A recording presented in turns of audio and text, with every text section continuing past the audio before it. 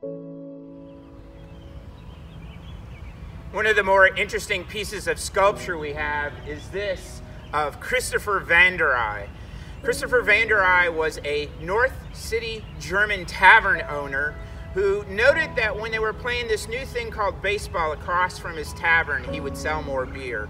So he decided to buy the struggling Brown Stockings team, and he will become a baseball owner.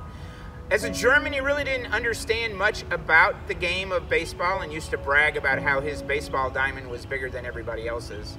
If you didn't know, they're all the same size. But Christopher van der Eye would have this sculpture made during his years of success with the Brown Stockings team and actually included just outside of his baseball park. The St. Louis news media got a hold of that. That would have been newspapers of the time, and they dubbed it Van der Eye Discovers Illinois as it looked east out on Grand.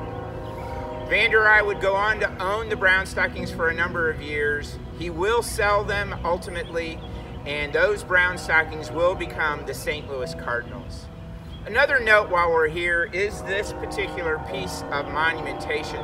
It's in fact an operational piece here at the cemetery. It's one of our hitching posts.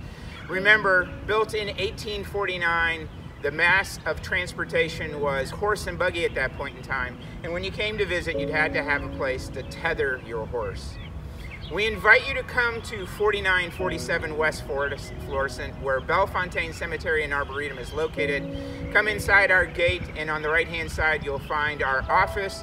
And just outside the office door is a lending library box with maps that you can secure to take yourself on a journey through our 3.7-mile Trek White Line tour.